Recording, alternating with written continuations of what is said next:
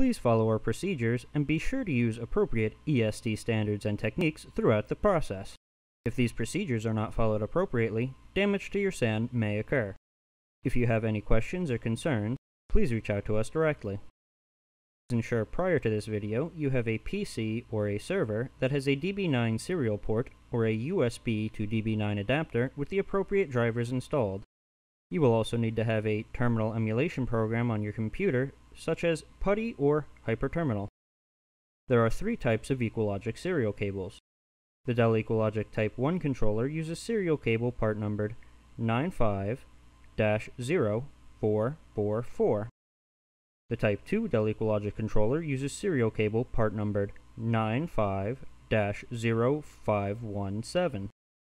For the purposes of this video, we will use serial cable for all other EqualLogic arrays, part number YM61N. The first step of this process is to connect the DB9 end of the serial cable to the back of your server, personal computer, or appropriate adapter. Please verify that the connection is secure, and then begin to tighten the two thumb screws on the DB9 serial cable. Once the cable is connected and secured to your server, PC, or adapter, take the other end of the serial cable and walk behind your Dell EqualLogic array. At the rear of the system, we are going to need to identify the active control module in your Dell EqualLogic array. In most cases, you will have to connect the serial cable to the active control module. You can identify the active controller by using the LED panel on each of the controllers. You will see three lights: a PWR, an ERR, and an ACT light. You will need to identify the controller with a green ACT light. This is the active control module. Now we will need to connect a serial cable to the active controller serial port on the EqualLogic array.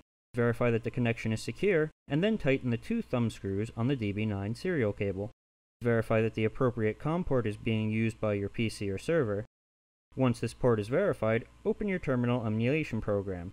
You will use the following settings: baud rate set to 9600, data bits set to 8, stop bits set to 1, parity set to none, and flow control set to none.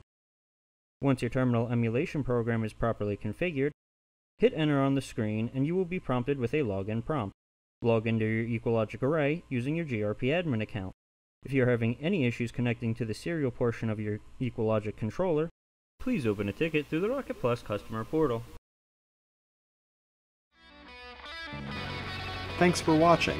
This has been another video by the Top 10 USA Video Production Team. We look forward to sharing more content with you going forward, so please check out our YouTube channel and please subscribe so that you get notified whenever we release a new piece of content.